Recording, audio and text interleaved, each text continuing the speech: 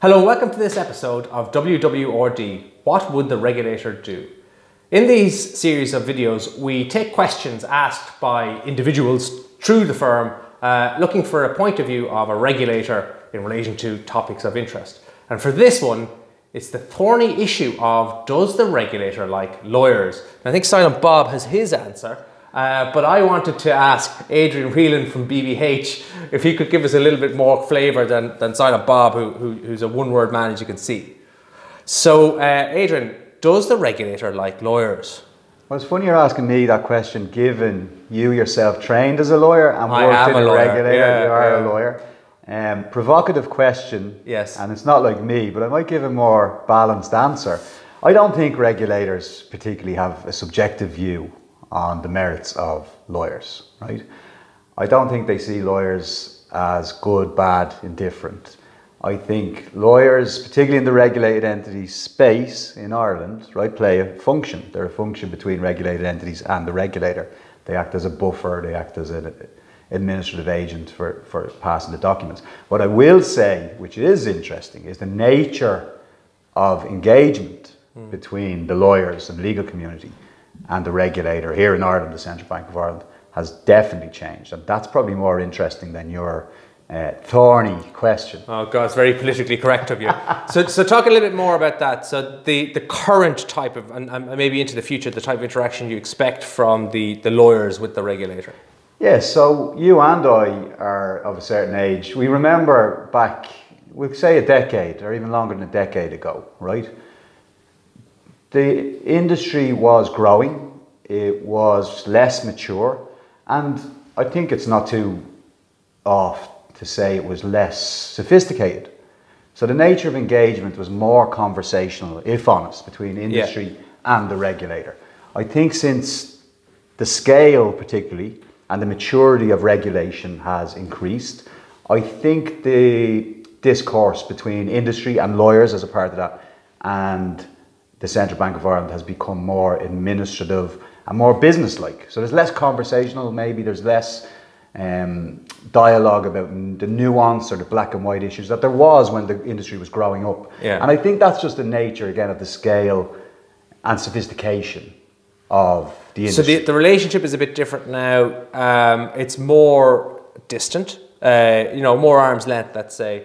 And tends to be more formalised engagement through, let's say, responses to public consultations rather than the pick up the phone kind of approach. Yeah, I think that's a good way of putting it. And again, you gotta things have become less, rightly or wrongly, become less principle based. Yeah. So that's what by principle based, you're going to have to have a conversation, and you're maybe going to have to meet in the middle.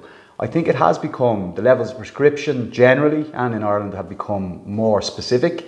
So again, you are getting a request, you are getting a form to fill out. And again, there's no discussion.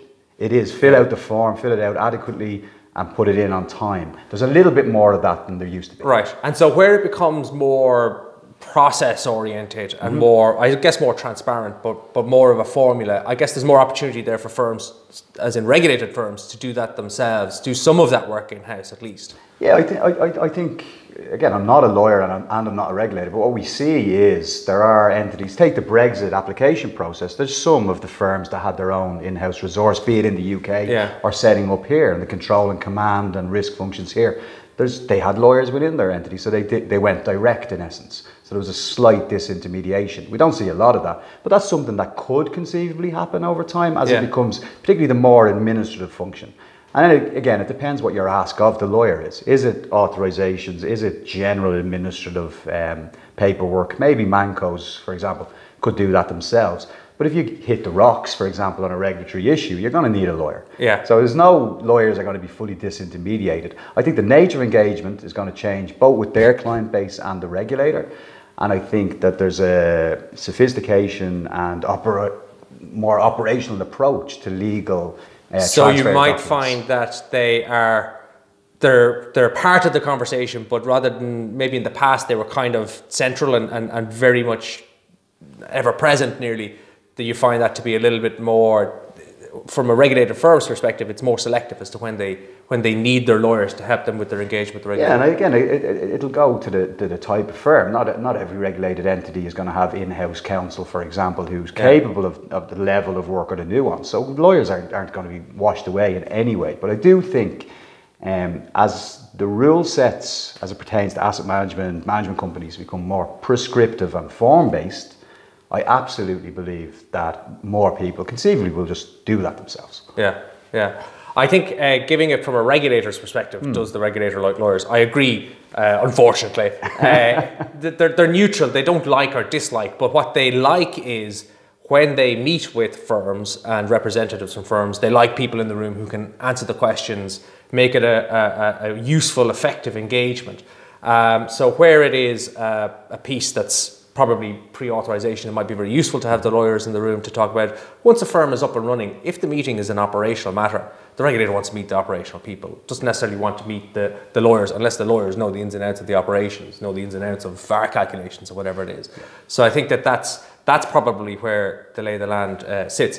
We had a very interesting contribution on this, so shout out to Muireann Dennehy from Mason, Hayes and Curran, who's an enforcement lawyer there. And we were chatting, I was chatting with Muireann about the difference between, in an enforcement process, having a litigation type lawyer involved versus having an enforcement lawyer involved. And the approaches do seem to be quite different. I thought that was a very interesting perspective. Well, luckily in my life, again, if you look at fund administration or management company business or regulated funds, that type of litigation type of event doesn't happen that often, touch wood. Touch wood.